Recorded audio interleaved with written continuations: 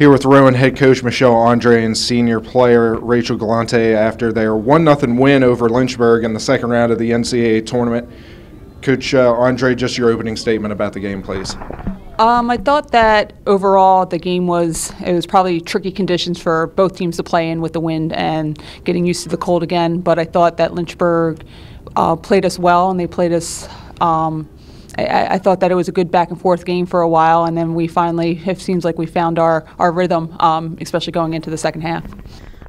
The wind was definitely a factor in the game. Sometimes I felt like I was running and not going anywhere. But aside from that, I think they played us really hard, and they definitely gave us a good game, which I guess from here on out everyone's going to give us a good game. But yeah, it was a good exciting game. So when you guys came out of the half, what exactly do you guys talk about coming out of the half? Like, what were you guys going to change? I thought that what we did at the end of the first half, we wanted to capitalize on it, like our midfielders getting up the field. There was a gap between our mids and forwards. We switched Rachel to our high forward position, switched some things around going into the second half and trying to make minor adjustments on our corners because our goalkeeper, she's very, very good, and the way she was going down on corners, we were just missing tips, or she was getting the save or a touch that was deflecting over the end line. I don't know how many long hits we have because we don't keep that stat, but it seemed like a lot. For us, prior to Michelle and all the coaches talking to us, we kind of come in and we kind of give our feedback on the half, and a few things that we said were that we were honestly, the forwards were getting outworked, and me being myself, I called myself out as well, and I said we need to cut back harder. If we don't make the adjustment and cut back harder, we're not going to get these balls. We talked about that, and we also talked about stepping up hard and stepping up confident.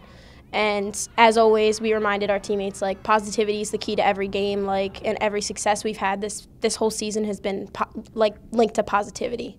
So if you miss one ball, you're getting the next, sort of thing. Rachel, a lot of chances in the first half, a lot of shots, and the goaltender for Lynchburg played phenomenal. As the game goes on, do you get frustrated at all whenever you can't get those shots to go in, or how do you just keep that mindset of, all right, next shot's going in, next shot's going in? Yeah, so their goalkeeper was amazing. I hit a straight shot, and I was almost certain it was going into that bottom left corner, and she had probably one of the most amazing stick saves I've ever seen. I wanted to give the girl a high five. She really played a heck of a game.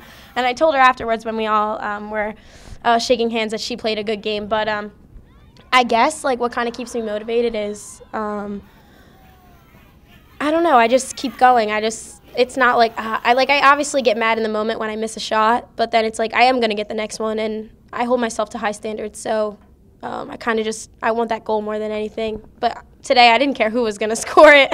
I didn't even know my goal went in the net. I was ready to jog back for a 16. I was just going to ask you a little bit about that. It seems like you were just able to get your stick on it, deflected upward. If not, the goaltender was going to make another save. Just kind of talk a little bit about that penalty corner and kind of the relief after you did realize the ball went into the net. Bridget Boyle inserted the ball to the top, and it went to Julie, to Casey. I don't even know what happened at the top.